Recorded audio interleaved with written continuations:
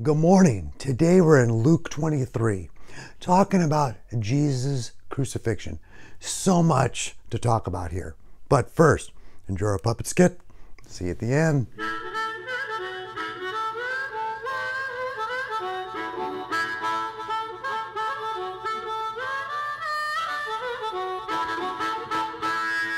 Hey guys, it's Polly. In Luke 23, we read about how Jesus was crucified as the final sacrifice for our sin. Oh, that is so sad. But why did Jesus have to do it? He did it out of love so that we could be forgiven and able to go to heaven with him. Oh, yes, that makes sense. I guess I already knew that. Yes, and I want to go to heaven. Yeah, and the only way to go to heaven is with Jesus. He loved us so much to tell us how to get to heaven by making a clear way for us. So then, Jesus' crucifixion really isn't sad. That's right, because we know he rose from the dead, destroying the hold that death has on each of us. With Jesus, we have access to forgiveness of sins and eternal life. So, I was pondering, since Jesus loves us so much, how do you show the love of Jesus to others? Let's check it out. I decided to show the love of Jesus by inviting a new friend. Yeah, for a little snack. Alrighty, I got everything ready for my next mission. Yeah, I got my little ship here. It'll help me get where I need to go. Yeah. What's that? Nothing. But I never heard nothing answer my questions before. We are birds. Just a bird under covers.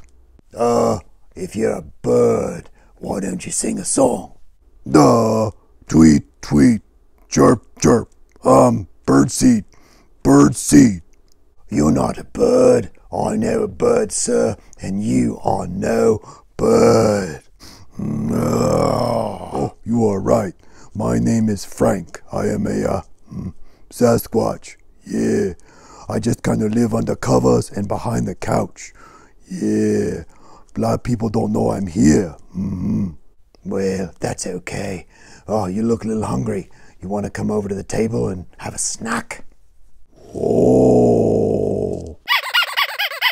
I love food. Food is my favorite hobby, to eat food. Yeah. Oh, this is what table is like. I like table. Table better than floor. Yeah. And now that you're out from under those covers, my mission is to feed you. Yeah. This look much better than dust bunnies from under couch. Yeah, you don't need to hide. You're part of the family. You don't have to hide behind the couch or under covers. Yeah. Yeah. Ha ha ha ha ha ha ha ha ha ha ha ha. Since Jesus loves me so much, I always need to show his love to others. Yeah. And now it's time for Deep Thoughts with Blub Blub. Oh yes, Luke 23 verse 34 says, Then Jesus said, Father, forgive them, for they do not know what they do. Even while Jesus was being crucified, he showed love to those around him, asking God the Father to forgive those who were crucifying him. If you accept the love of Jesus that he has for you, you gonna be blessed. Guaranteed. The joy of Jesus makes me so happy. It makes me want to fly away with joy.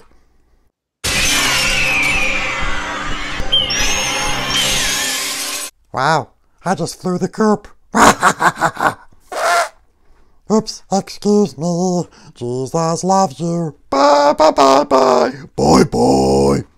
Now, there's so much to talk about when we talk about the crucifixion. Jesus, our Savior, God in human flesh, died for our sins and rose again.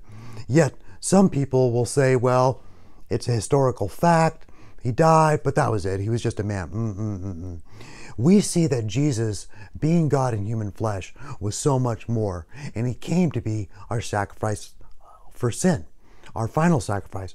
We read in the Old Testament that it talks about lambs being sacrificed for sin as a covering for atonement. And there's more you can get into that. But guess what?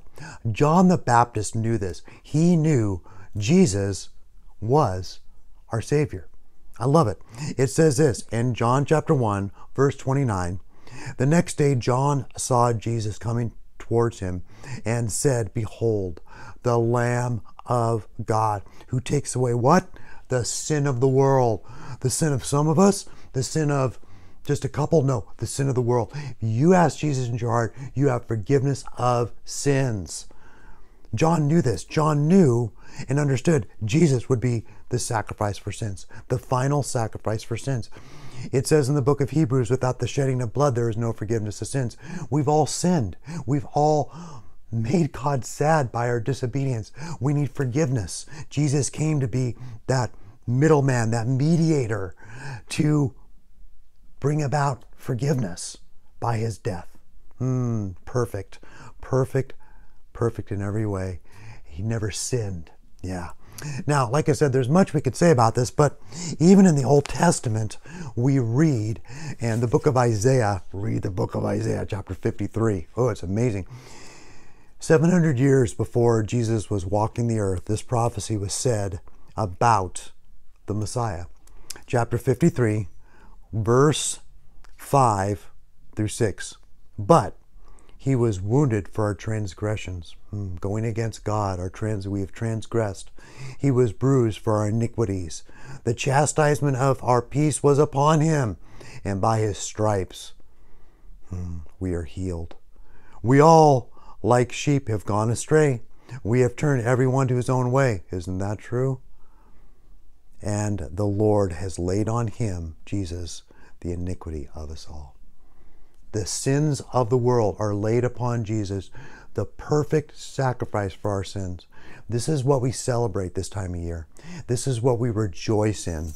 We rejoice in the fact that Jesus was the perfect sacrifice, God in human flesh, taking away our sins. All the sin of the world was laid upon him. And yet, what did John say? The Lamb of God that takes away the sins of the world. We have access in this way. And we have hope because of Jesus. Yep, even cats can have hope. So with that, let's pray. Sprinkles' cat is going to pray with us. Lord, we love you and we praise you. Thank you so much for this day. And Lord, as we celebrate your death and resurrection, help us to remember that you love us, and help us to remember, Lord, that you died and rose from the grave for us. Lord, thank you for being our final sacrifice for sins. We love you, Jesus, and pray all these things in your name. Amen. God bless you.